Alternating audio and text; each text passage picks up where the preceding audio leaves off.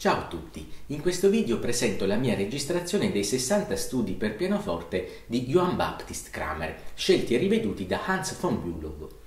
Quest'anno, nel 2021, ricorrono i 250 anni dalla nascita di questo compositore tedesco, che praticamente tutti i pianisti conoscono in qualche misura, avendone preparato per gli esami in conservatorio almeno uno o qualcuno di questi studi. Cramer nasce l'anno dopo di Beethoven e come lui è tedesco, essendo nato a Mannheim.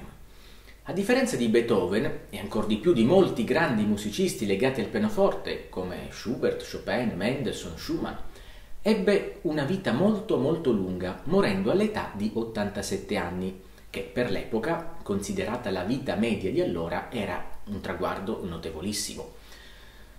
Cramer è stato un compositore assai prolifico, ma molte sue composizioni sono cadute nell'oblio, anche se sicuramente meriterebbero di essere riscoperte, specialmente alcune sonate per pianoforte, che a parer mio sono molto interessanti e molto belle.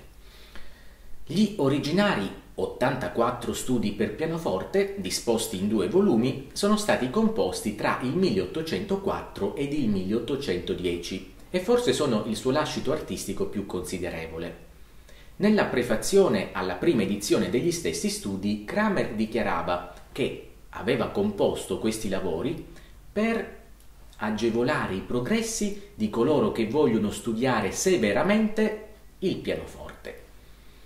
Cramer era tedesco, come abbiamo detto, ma visse tra l'Inghilterra e la Francia, prevalentemente a Londra, dove era stato allievo di Clementi, e poi nella Parigi di Chopin. Da giovane concertista era stato riconosciuto come un grande interprete dei concerti per pianoforte e orchestra di Mozart ed era anche stato apprezzato pubblicamente dallo stesso Beethoven, che certamente conosceva bene i suoi lavori, così come abbiamo contezza del fatto che lo stesso Chopin, che era ben 40 anni più giovane di Cramer, conoscesse e facesse suonare questi studi ai suoi allievi durante le lezioni di pianoforte. Su Cramer, tuttavia, è necessario aggiungere che, nonostante la sua longevità, sia l'attività di pianista sia quella di compositore in realtà si collocano in un periodo piuttosto limitato. Ecco, cosa accade? Quando in pieno Ottocento si affacciarono al mondo i nuovi grandi musicisti romantici, il nostro compositore, che era conosciuto in Inghilterra come Johann il Glorioso, praticamente preferì ritirarsi a vita privata. Hans von Bülow, eccellente pianista e soprattutto grande direttore d'orchestra dell'Ottocento, specialmente legato a Wagner e anche a Franz Liszt, di cui tra l'altro era il genero, avendone sposato la figlia Cosima. Ecco, Hans von Bülow ripubblicò gli studi di Cramer e ne operò una complessiva revisione, cambiandone l'ordine, aggiungendo le sue stesse diteggiature e commentandoli opportunamente. Come dice Piero Rattalino, questi studi sono una miniera di idee musicali e pianistiche che provengono dalla tecnica classica e si sviluppano in brani di dimensioni ridotte. Molti studi durano solo 1 minuto o poco più e la mia stessa esecuzione integrale di tutti i 60 dura circa 1 ora e un quarto. Ma essi, gli studi, aggiunge Rattalino, sono strutturalmente ed esteticamente perfetti. Adolf von Henselt, che era un grandissimo pianista tedesco che operò prevalentemente in Russia nella seconda metà dell'Ottocento, operò come didatta ed ispettore ministeriale per l'istruzione musicale, contribuì in modo rilevante a diffondere gli studi di Cramer, curandone anche una sua trascrizione per 2 pianoforti. Nella trascrizione di Henselt, il primo pianoforte suona lo studio così come esso è scritto, mentre il secondo pianoforte suona i corali a 4 parti, che sono il telaio armonico sottostante agli stessi studi. Questa considerazione è opportuna per sottolineare che la base armonica dello studio di Cramer è il corale organistico figurato, che ovviamente si ricollega esattamente a Johann Sebastian Bach, di cui il nostro Cramer era un fervente ammiratore e possiamo dire in questo senso anche un fedele discepolo. Questi studi, aggiunge Piero Rattalino, emanano un sottile ed intenso profumo di arte.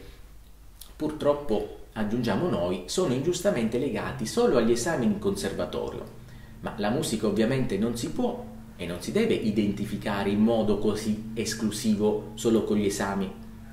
E quello che vorrei, forse immodestamente, sottolineare con questa mia interpretazione è che questi brani sono pieni di vita e molti di essi raggiungono sicuramente delle vette artistiche davvero elevate. Posso infine aggiungere di aver iniziato lo studio di Cramer nel 1993, quando preparavo il mio stesso esame di quinto anno di pianoforte. Infine aggiungerei che in Italia, ecco, la diffusione tra 800 e 900 degli studi con i commenti e le annotazioni tradotte in italiano si deve agli editori Carisch nella rivisitazione di Bruno Mugellini ed alle edizioni Curci con i lievi ritocchi e i nuovi commenti di Alessandro Longo.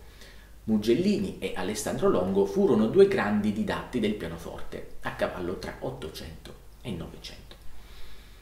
Bene, alla mia registrazione ho aggiunto lo spartito da poter seguire per chi legge la musica e quindi specialmente per gli studenti di pianoforte, ma ovviamente chiunque può avvicinarsi a questi ascolti. In descrizione ho inserito per ciascuno studio il momento esatto in cui inizia, così da poter cliccare ed ascoltare esattamente lo studio o gli studi che interessano tra i 60, ma ovviamente se volete ascoltarli tutti mi sento di dire che può essere, o almeno spero che possa essere, 1 ora e 1/4 ben spesa. Vi invito infine a cliccare mi piace ed ad iscrivervi al mio canale YouTube, dove troverete molte altre mie interpretazioni al pianoforte. Vi auguro infine buon ascolto ed insieme a voi auguro buon 250° compleanno a Johann Baptist Cramer. Grazie mille per l'ascolto e arrivederci.